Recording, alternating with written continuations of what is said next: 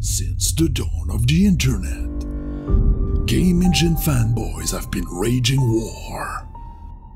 One man with a mullet. Okay, what if I remake a 2D game in Unreal Engine? Hey, I'm Rocky Mullet.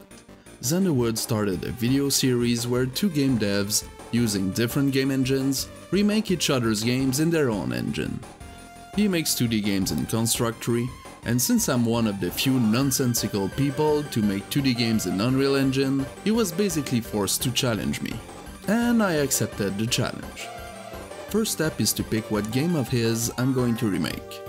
The first that caught my eye was Hookshot Hero, since it has a hookshot in it, and I kinda wanted to make one.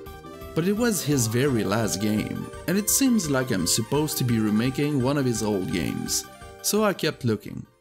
I played his Vim Jam 2 game. I remember playing it during the jam. It's a good game, and I don't know how I could improve it.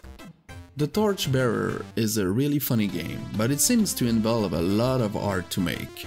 Danger Ahead is a lemming-like, and I kinda don't want to make a lemming-like game, to be honest. Collect or Die is great. A lot of chaos and power-ups. It's something I wish I added in my game Tuff Fluff, and making a game with power-ups would be very interesting. But the game also have a very detailed intro with a lot of art and a cool setup, and I feel remaking the game without it would mean making a lesser version of it, which kinda misses the point of the challenge. Also, the game was lacking something. It didn't have a hookshot. I saw a hookshot and now I can get that idea out of my head. I want to make a hookshot. I need to make a hookshot. Xanderwood made Hookshot Hero for the WannaYam game jam, organized in part by Wannabe Manisha. I took part in her previous game jam, Nate Jam, in which I placed in the top 3 with my game Blast Bash. Her community is pretty chill and the jam had a very cool vibe. Unfortunately, I had to skip that jam to not burn myself out before Bracky's Game Jam 2022.2. But remaking that game is kinda like I was part of the jam, right? Since the theme of the jam was combination, Xanderwood made a game about crafting. You collect materials to craft bombs and shelters to progress in levels to gather keys, craft bridges to progress on the world map, and upgrade your health to be able to beat a very hard boss at the end of the game. All of that while being attacked by big pink balls that can be destroyed with a hook projectile. After playing the game and spying on Xanderwood's devlog about the game, there were 4 things I wanted to improve. All the different features can be overwhelming to a new player. The game needs a playable tutorial, gradually introducing all the mechanics. The shop is a bit confusing. It was hard to tell what you could and could not craft, and what material you needed when you couldn't, which was important to know since you would choose a level depending on what material you were looking for. It was a bit grindy, was a bit annoying to have to enter a level just because you were off by 1 to craft something. I decided that I would add money as a new resource, so any materials can be bought with it in case you're missing a few. The last one wasn't really a problem with the game per se, but I make action games, that's kinda my thing. So I wanted to crank the hookshot to 11 and make it more than a projectile. Have the player hook to platforms and swing around larger levels. I really like the simple pink and teal color palette of the original game, so I first experimented with color palettes and made a mock-up, keeping everything in the background in shades of teal and the foreground in shades of pink. For the playable character, I felt the original character lacked a good readable silhouette, so I drew the character with a wider pose to help read the animations, especially since the sprite is only 16:16. I created an idle animation and a tile set, and I was ready to put that in Unreal. I reused my platformer character template I coded for my game Rosa's Curse, since it's already handling a couple of generic things like coyote time and jump buffering. I made a jump animation, as I usually do, based on the character's vertical velocity. One stretch first frame to give impact on the jump, a rising frame, an apex frame to act as a transition to the fall, a falling frame, and a land. Then it was time for the hook shot. I made the functionality first without any visuals. To simplify the controls, I decided to slow down time when holding left click, so the player has time to decide where to hook to. So the player doesn't have to control how the hook shrinks and grows, I made it so that the hook always pulls the player toward the hook point, just like it would in Zelda games, and swap the movement inputs to now be toward the vector perpendicular to the offset between the player and the hook point, which allows the player to swing around and use the pull to get some speed and verticality. I made a first pass of what would be our main enemy, the ping balls. They move on a straight line and bounce on walls with a squishy idle animation. For the camera, I reuse a concept I've been using since my puzzle game, Golden Garden. Based on the player's position, I lurp the camera between two horizontal boundaries, allowing the player to move on screen instead of being perfectly centered, giving a better feel of the level dimensions. On the third day, I started adding visuals on the hookshot. I don't usually like to scale and rotate pixel art, but I kinda had to for this game. So I made a wobbly line that would go forward and straighten up, with a little shake at the end. Then in-game, I rotate the line so it's between the player and the hook point, and scale the sprite based on the distance, so it appears to be launched from the player and connects to the destination. As an indicator, I created animated dot lines to help the player with targeting, a white one when the hook would connect, and a grey one when it would miss. I then, as a different sprite, added a hook head that's not scaled, to sell the idea that it's kind of a rope attached to a hook. As I was searching for art references for the hook shot head, I realized that a hook shot is generally something shot straight to connect to a point and travel directly to it, and what I made was much closer to a grappling hook. So I didn't really make a hook shot. Oh well, it doesn't matter. It's not like it's in the title of the game or anything. Ah, crap. Once the hook head was in place, I made it so that a missing hook would throw a projectile, like in Xanderwood's game, to burst the ping balls. Since the hook can be unavailable, I added a little indicator of the hook's availability over the character's shoulder. When destroyed, I made balls split into two smaller ones, based on the impact direction. I added health, an HP bar, a flashing hurt animation, invincibility frames, death, and respawn.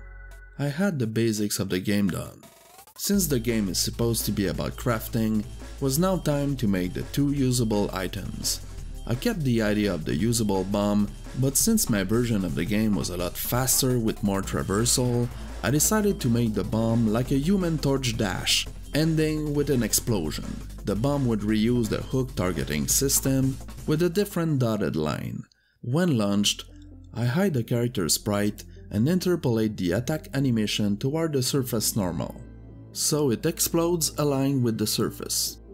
And I teleport the player at the end of the attack, so it looks like they were doing the attack all along. If you're enjoying this video so far, please press that like button. And if you want to see more videos, you can also subscribe. Then I needed to make blocks crack and explode, disabling the collision. At this point, I never modified the tile map at runtime in Unreal. I wasn't even sure if it was possible. I managed to make it work, but let's say I'm glad I'm a C++ programmer.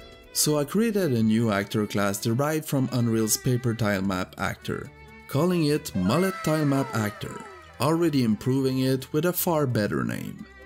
I realized I could find an ID for each tile type, change that ID at runtime and force it to re-render the tile map, and it worked. One problem though, I could not update the collision, and you also can't set a different collision type per tile in Unreal. The clock was ticking, so I decided to completely remove the collision on the tiles. Since I now knew how the tile map code worked, I parsed all the tiles and spawned an invisible block at the position of each tile, allowing me to easily know which tile was hit by the bomb, and I could simply destroy the invisible block to remove the collision. It also allowed me to put spikes directly in the tile set with a different collision type, instead of having to place each of them manually like I did in all my previous games. Then for extra juice, I added a camera shake in the direction of the impact, and broke the blocks in 4 small pieces that would be thrown in the direction of the impact. The second usable item in Xanderwood's game was a shelter, used as a defense to protect you from incoming balls and to use as a platform to reach higher places. Since the hook made the player swing around fast and high, the shelter concept felt a bit out of place, since you wouldn't need them anymore to gain verticality. I wanted to keep the defensive aspect of the item, so I decided to make an AoE zone that would destroy balls on impact. I needed the attack to make sense with materials that could be used to craft a bridge. In Xanderwood's game, I thought the metal and rock materials felt similar, so I decided to go with nails instead of rocks and made fireworks filled with nails. I made a small smoke explosion throwing nails. I wanted the visual effect to appear randomly in the area of effect, but random can sometimes lead to all effects spawning in a certain corner, not giving a good representation of the attack's actual size. So instead of going full random, I created a list of points around the attack source, put them in an array and shuffled the array. Then I progressively spawned effect on those shuffle points, so it's still random, but I'm sure to use all the points around the source, making it a nice circle zone. There was a problem with this item though. The shelters were used to gate access to certain zone of levels, inciting the player to craft them to allow them to progress. My bomb item was already breaking normal blocks, so I created a new kind of blocks, spiderweb blocks, that could only be destroyed by the spiky fireworks. I made 2 tiles so it looks like the blocks are progressively destroyed to make it different from the bomb. Then I created a system for gameplay resources, to include every possible crafting materials, the usable items, the bridges, the keys, and even the health upgrades, allowing those resources to persist in between levels. Then I limited the use of bombs and fireworks based on those newly created resources. I created collectibles that would give resources, with pop-up text so it's clear what you just collected. Since those collectibles are often close to each other, I changed the vertical offset of each pickup so the text doesn't overlap. And then on Monday, I wasn't feeling so great, and while I was working, I literally fell asleep on my desk. I was really sick. I didn't eat for 4 days and didn't do much else than trying to exist. After going to the hospital, getting some sweet meds and a lot of more rest, I was finally back on track after losing more than a week. I made the shop, all craftable items on top with the required materials under them, making the text red when the player doesn't have enough, so it's clearer what the player needs to gather. I listed all materials with a button to buy more with money. There's now a key that spawns after a timer that you need to find to complete the level, sending the player to the shop and then back to gameplay. Bursting balls now spawn random collectibles. I made a system to dynamically change the spawn chances based on how many the player already has, so the player has more chances of getting something they need. I created flying dispensers using the same random system, but they can also spawn bombs, fireworks, and health collectibles. Then I created a world map, strongly influenced by Xanderwood's original map, allowing to unlock levels with keys and progress by crafting bridges. I created 5 levels that contains primarily certain types of materials, displayed on the world map, to allow the player to choose a level based on what material they are looking for. Since it's a remake, I tried to take inspiration of the original level design, blocking paths with bombs and replacing the gating needing shelters with spider webs. In the original, you would often go to a second screen to find a key, so to keep that feeling of discovery, I made a concept of pushable boundaries, where the camera would stop at a certain point but would unlock once the player goes beyond that boundary. Since I now had all the mechanics, it was time for the tutorial, especially since it was one of the main points of improvement of the original game. The best kind of tutorial is the kind that shows you something to do and then asks you to do it by yourself. To avoid overwhelming the player at first, I removed the hookshot in the first part of the tutorial, showing the player how to move and jump. Second part gives you back the hookshot as a collectible, explaining the input in front of an obstacle too tall to jump, asking the player to hook their way up. After that point, there's another gap that can be crossed with a simple hook, forcing the player to move during the hook to swing themselves up there, then a single ball to explain the hook projectile. Next portion has a bomb collectible. I made a simple system checking if the player already has a bomb or a bomb collectible, and if not, I spawned spawning dispensers, allowing the player to experiment with the bomb item and not be soft locked if they do it wrong. Next portion does the same with fireworks and spiderwebs. Then a really simple level explaining the timer and the spawning of a key. I made sure that in the tutorial, the player will find enough materials to be able to experiment a little the first time they enter the shop. Once on the world map, I point out on the player to unlock the first level with the key they found in the tutorial. The next day, I created the menus. The main menu was obviously inspired by the original, keeping the subtext, because I, too, have a sophisticated humor. Controls, credits, and options. I made a pause menu with the same options and also added an option to skip the tutorial, in case people want to replay the game and already know how to play. The only thing missing at this point was the boss fight. I first created a level inspired by the original. I made the boss a slightly bigger pink ball with clown-esque eyes and a mouth, so it feels like the original. Now that I knew how to read the data on Unreal's tile map, I could have made simple pathfinding using the tile map as a grid, but I felt it would make the boss very robotic. So instead I placed a couple of nodes in the level where the boss could stand, and at the start of the level, I would raycast in between each point to form a graph of possible connections between the points. Then I made the boss move around these nodes with acceleration, stopping at the node after a duration. I created 2 attacks where the boss spits either a ball or multiple projectiles targeted at the player's current position. It randomly picks between the 2 attacks based on the amount of balls currently in the level, so the boss doesn't flood the level with balls. The boss plays 1 frame of a hurt animation when hit and dies with a big explosion of small balls. The boss has 3 phases based on remaining HP where they go faster, play their animations faster, move faster, attack more often, and shoot more projectiles. Once the boss was done, I created a windscreen with a cute animation of the boss defeated and sad. I was finally ready for playtesting. Okay, it's not a game jam game, I won't be judged or anything, but if I'm to make a game, might as well do it right. A couple of people who didn't play the original played the game and gave me feedback.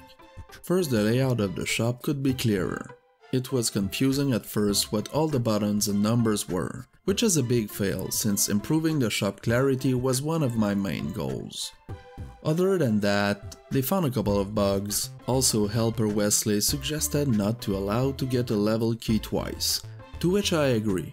Allowing to take the same key could lead a player to grind the same level for keys, which is boring. And you can't underestimate the will of players to ruin their own fun in favor of efficiency. Okay, the game is content complete. Time for polish. I created a parallax background, staying within the teal colors. I went for my first instinct of making trees and hills, with some kind of straight lines, so it feels a bit abstract. And putting it in the game, I realized it didn't fit at all in the game's blocky world.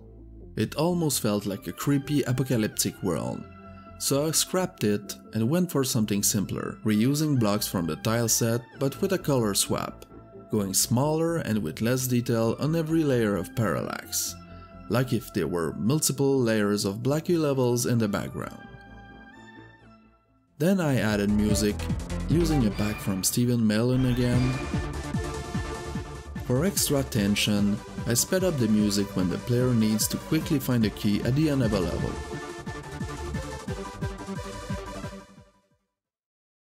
One thing I really like in Xanderwood's original game was his transition screen. So I tried mimicking it by making a black box rotate over the screen with a widget animation, and load the next level when the box is fully covering the screen. Then a lot of audio work. Sound effects are way too often ignored, but they are crucial to a game feel. I added sound on collectibles, jump, land, hook projectile, hook connection. I also added a whoosh sound when disconnecting from the hook, to have a feel of speed when swinging around, a popping sound when destroying balls, bomb explosion, fireworks. I was out of ideas for the flying dispenser and found kazoo sounds, and it was too funny to not add to the game. The shop, the boss and their attacks. Then something memorable in Xanderwood's game was the voiceovers when starting a level and when finding a key. My girlfriend has volunteered a couple of times to make voiceovers for my games. Let's go! So it was the perfect opportunity to ask her. Hurry up! Then something I thought was problematic in Xanderwood's game is that it was hard to tell how much resources you gathered in a level, making it hard to tell how efficient you were. So I created a result screen at the end of levels, showing how many of each resources you gathered. To help with the feedback I received for the shop being hard to understand at first, I added a text pop-up the first time you open the shop, explaining how it works, and tweaked the menu a bit. Then I slipped a music volume option. I made it so that if you try a level that you already have the key, a shape of an empty key appears, and picking it up gives you 10 money instead. The main character was still missing animations, so I created 8 hook animation poses for all 45-degree angles. Depending on the angle between the hook point and the character, I take the closest animation, change the line's starting position, and slightly rotate the sprite so it's perfectly aligned with the hook line. And the very last thing I did was a walk animation. Then I sent it to Xanderwood for him to play. Hookshot Hero Remake, a game that has balls and crafting, that's what I said. I just love it, it's got such a rocky mullet feel to it. And I love the animation on this guy. That animation is juicy. Wood, it tells you exactly what you're getting. Hookshot, that is awesome. I love how that is an upgrade. Oh my goodness. Oh my goodness. Nails. Oh, I can get nails. D to swing. Oh my goodness. It's so smooth. The controls are great. It'd be good to kind of get a little crosshairs, but I mean, that is just a minor gripe. I love how everything slows down and how these change colour. So much more attention to detail. And the background as well. Oh my goodness, that's great. I love the little reload sound when you get one. Firework. It gives you a radius. That's brilliant. I think I've used it too soon though. Good job, another one's coming along. I just love how you're not overwhelmed with these balls straight away. It just gives you a real opportunity to learn. And I am learning so much. And there's money. Find the key. Found it. That's just so cool. That is so good. Gathered resources. It's so much clearer. There's absolutely no room for confusion here. Okay, so I can craft a bomb using 5 string and 5 metal. And I can buy these upgrades with money. What a great idea. That would have stopped the level grinding. Love it. That's my map. Love the bridge. Oh, now I'm on level 1. That's fantastic. Now it's time to come and do the actual hard bits. Now I've had the nice easy tutorial. Oh, there's definitely a spike there. Oh no! Let's get another one of those. Let's go. Let's go. Indeed, let's go. Let's go this way. Get money. The key. Where's the key? Oh. No! Oh, come on! I didn't get a key. I need wood and I need metal. I can buy. I got loads of money. Let's go. Oh, come on! Smashy, smashy. Get all of this. I'm never going to need nails again. No! Get key. Oh my god. Well, I had money. Now I have metal. But I still need to, I need the key so I can unlock level 2. I'm going to be able to start my own string and nail store after this. But I love how it's true to the original where certain levels give you certain items over. Well, I'm just going to wait up here. I love the little animations on these little things. That's brilliant. I almost didn't get it. I was looking at the animation. Now I have my wood. Well, I don't. And I didn't get any money! But I can unlock. And this one gives me wood. Fine. The level design on this is just so much better than mine. Oh, for Christ's sake. And all the little bits of added polish. Oh my word, what's going on? We do now have a bridge. And we can now craft it. I want to get to that boss. I got to see what's going on over there. Just survive long enough. Just don't land on spikes. Quite simple. I love how much money I'm getting. But I hate how much health I don't have. Hurry up. Right, where's the key? Where is it? Oh, right, what? Oh, it's right over there. I can blow this up. Thank you. Oh, look at all that goodies. Ah! Nails, I'll take some. Even though I've got enough to open a nail shop, I'll take more nails. Take those nails. 3, 2, and I got it. We're rocking and rolling now. We are rocky mulleting. Right, what do I need? I just need wood. I can get wood on this one. Yeah, so let's go to this one. Let's go. Oh, I remember that. True to the original level design. Let's get through here. Another bomb. Oh, I like it. Oh, I love how you can just progress it. Let's get more nails for the nail shop. Oh, I blew it at the wrong place. Oh, I couldn't see. I can still come here anyway. Let's go. Nice.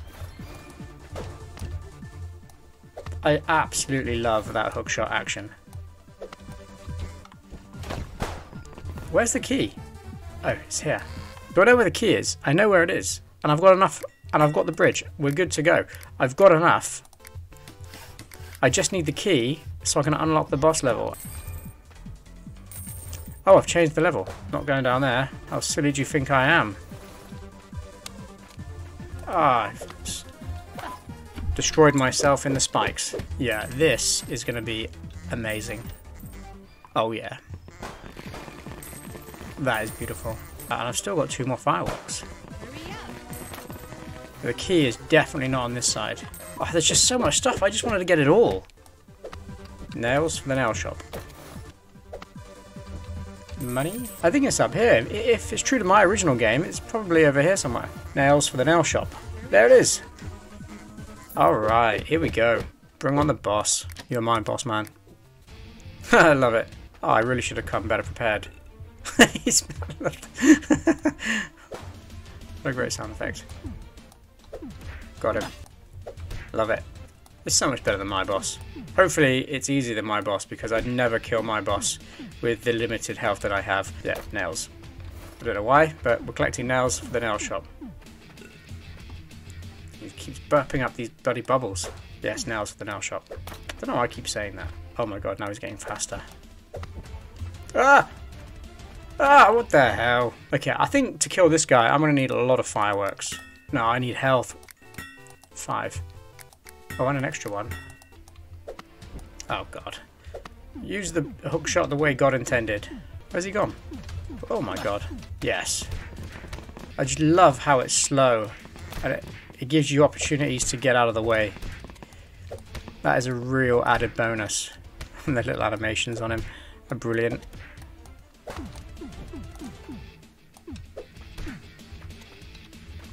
Whoa, that was some good dodging. But I can hit him from here pretty quick. Oh my word, that is fast. No, don't jump into them, you idiot! Oh no, this is not going to end well for me. And just try not to lose any health whatsoever. Oh, I kind of need that heart. Can I leave it there? Oh my goodness. Now I need the heart. Come on, let's take this guy down. I feel like I need some kind of a shelter to hide behind. Uh-oh. Swing over there. Whoa, what a good escape. So I think maybe I just need to use the hookshot better to avoid things. Holy crap, this guy's on a mission. My goodness. What is going on? Maximum concentration on. Yes. Did I just do it? Did I get him? I love it. What a cool end screen. I love the little crying tear there. That is awesome. Well done. Hats off. Can't believe I completed it. This is the level that I need to aspire to. Thanks so much, Rocky Mullet, for taking part in this collab challenge. It's been amazing. It's been so much fun. Thank you, Xanderwood, for this opportunity. I wish you the best with your nail shop business. I do like the game I ended up making.